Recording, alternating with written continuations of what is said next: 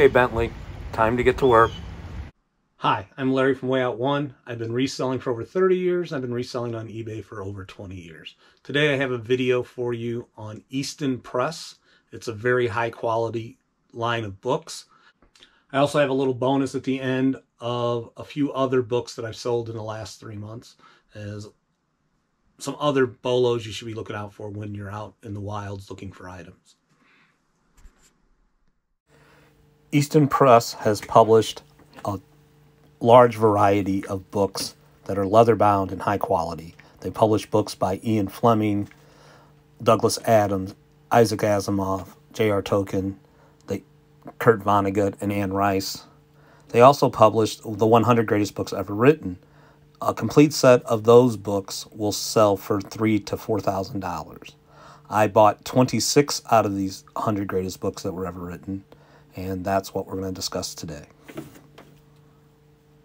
I paid $195 for the 26 books. I've sold 13 of them for a total of $395.50. The titles on some of those books I've sold are The Federalist by Hamilton and Madison, 2 books by Robert Louis Stevenson, Treasure Island and Dr. Jekyll and Mr. Hyde, Little Woman, Jane Eyre, a book on Confucius, a book on St. Augustine, the poetry of Ralph Waldo Emerson, the Iliad by Homer, and The Sound and the Fury by William Faulkner.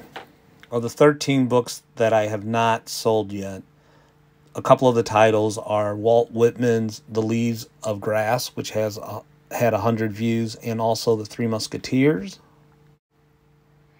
Cyrano de Bergerac, Ivanhoe, and The Canterbury Tales, which is the highest priced book that I still have available for sale at $40.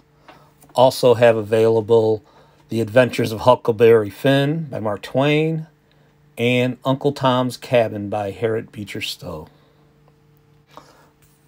I have these books priced at a total of $415. Adding the $415 to what I've already sold would give me a total of $810, which is a pretty good return on the $195 I spent on this lot. This is how I pack an Easton Press book. People who buy these are expecting these to show up in great condition. Put the book in a bag. These bags I bought from Kevin, the Commonwealth Flipper. He has a link in his YouTube videos on these bags. Then I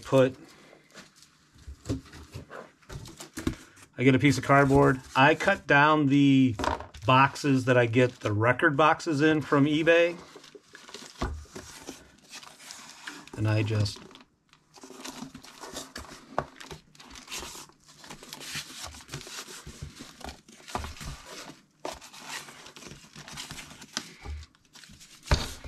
then tape.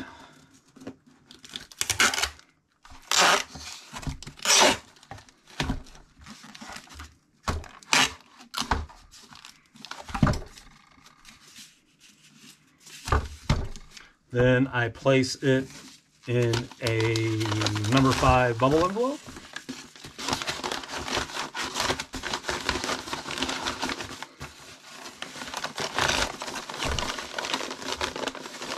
Bend it, tape it down. Then I always tape along the sides. And that's what it looks like. Pretty quick, pretty fast. I think the buyers like it when it shows up with the cardboard around it. If this is a $10 book, I probably don't do the cardboard. But anything 20 bucks or more, I've been going to adding the cardboard to it. Hope this helps. Another book I've sold in the last few months is this Dracula or the Undead, a play by Bram Stoker, in a slipcase. I bought it at an estate sale on the last day of the estate sale for $10. I picked up the 16 Terry Pratchett Discworld books at a garage sale for $8, and I was able to sell them for $48. They are permabound, which is what they do at schools to make them hardcover. I sold these 50 Babysitter Club Little Sister paperbacks for $55. I had picked these up at the 127 yard sale. I paid $2 for all of these books. I also picked up these Lee Child books at the 127 yard sale. I paid $5 for them, and I was able to sell them for $34. I did add a few extras that I had laying around my house to make the lot.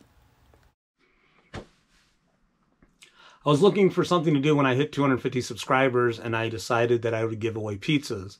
I bought a bunch of pizzas at the reseller rally, and I thought it would just be good to continue on that vein. So once I hit 250, I'm going to do a live, and I'll be giving away pizzas. More information going forward on that. Thanks a lot for checking out my video. Please subscribe if you're not. Leave a comment down below. What's the best book you ever bought or lot of books you've ever sold? Thanks a lot. I have the following YouTubers: Katey Reads, Primetime Treasure Hunter, and the Auction Professor, links down below. They all three have done really good YouTube videos on books. I highly recommend checking them out.